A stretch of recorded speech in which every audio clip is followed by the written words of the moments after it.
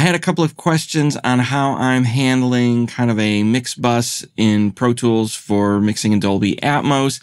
Now that Pro Tools has expanded track widths that they added in Pro Tools 2023.6, I have changed things up a little bit.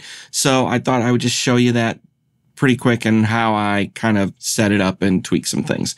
So this is my 916 mix bed, and I'm doing this in the latest version of Pro Tools.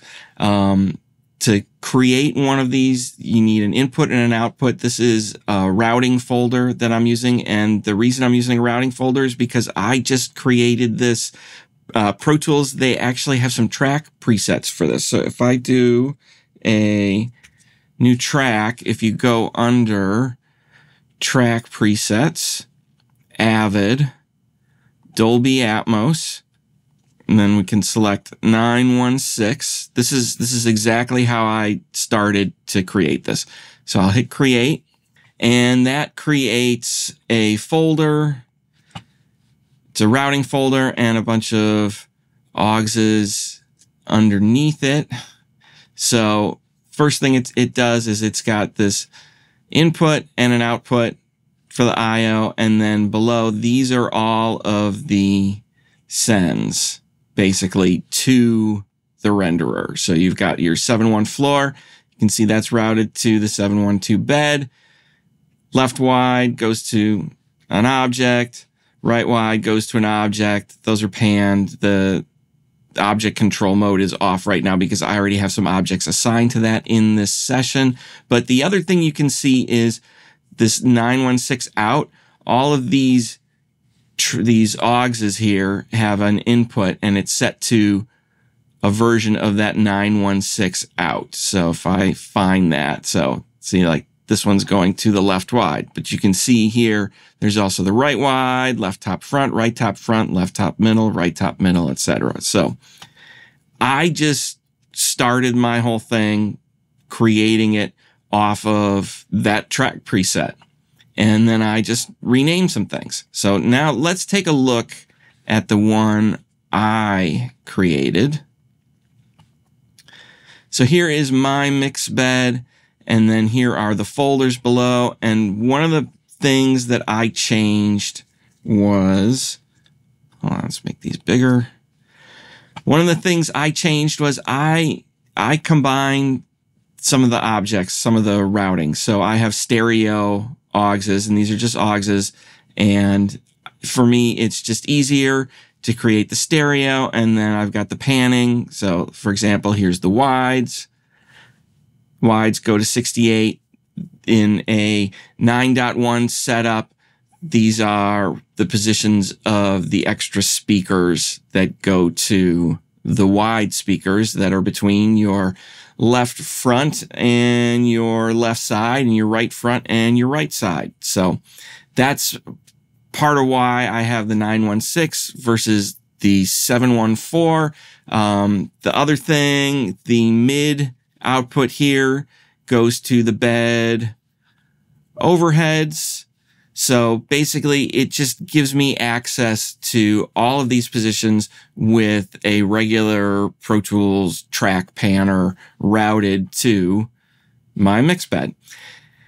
Now, one other thing I changed, if I go into I/O setup under my mix bed. So this is the input into that mix bed. I created a subpath, which is just a quad. And you can see here, I've got my left top and right top fronts and the left top and right top rears. So this is just a quad sort of input into that bus. And the reason I have that is for some of my quad reverbs. So if I jump up to here, I have a quad reverb that basically just hits the top. It's a way for me to put reverb on stuff and have the reverb only up in the ceiling, which is fun to do.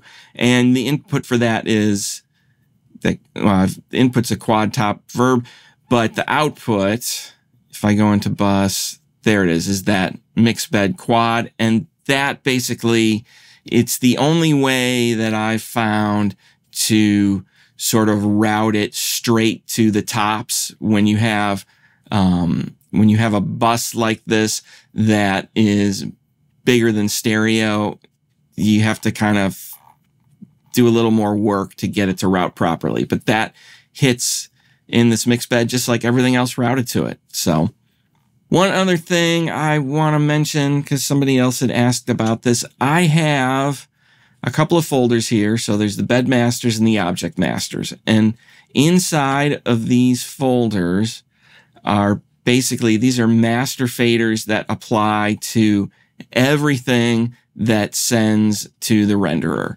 I have a VCA assigned to that on my control surface here. And if you watch the level right now, you can see it going up. So I have all these masters.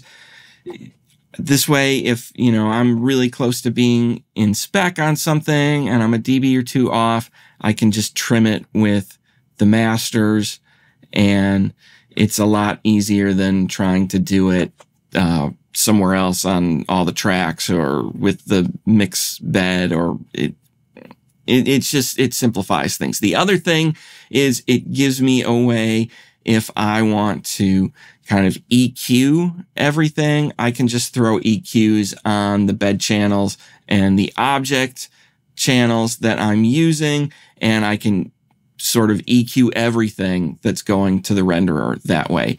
I also use the master fader on the LFE.